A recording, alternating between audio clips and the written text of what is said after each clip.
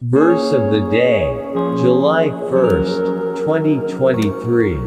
For the vile person will speak villainy, and his heart will work iniquity, to practice hypocrisy, and to utter error against the Lord, to make empty the soul of the hungry, and he will cause the drink of the thirsty to fail.